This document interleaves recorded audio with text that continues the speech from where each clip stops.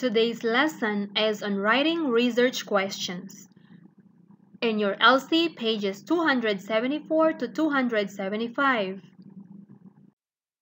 Our objectives: review research report and write research questions. Now, in the previous lessons, we already tackled your research report, okay? So let's have a review on this before writing research questions.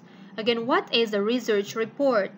It is a systematic investigation of a topic and the study of materials and resources in order to establish facts and reach new conclusions.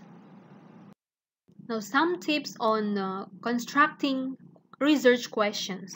When you write questions to pose to a panel, each question should be broad enough that each panel member can answer it thoughtfully and thoroughly. Questions should be interesting and thought-provoking and should engage the audience. Now, craft questions class connected to the topics of specific careers, personal and professional challenges and rewards, and the diversity and the workplace. Now, you can use these following words in your questions: who, what, when, where, why, and how.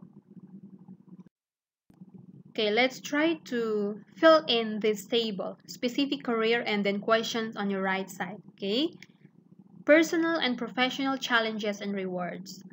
Then diversity in the workplace. Next, specific career. Possible question: what is the most exciting part of working in your field? You use the clue what.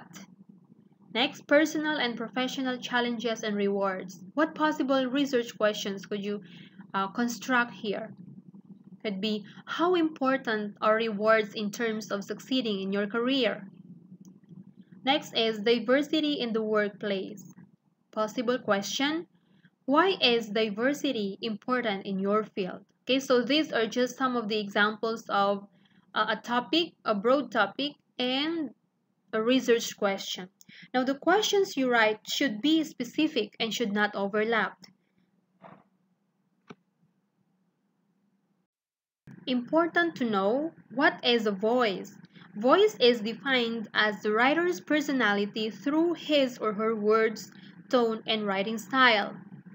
It also creates a sense that a real person is speaking to the reader and wants his or her message to be heard.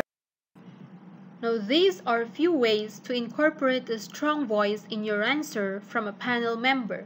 First is choose words and specialized terms that the panel member is likely to use.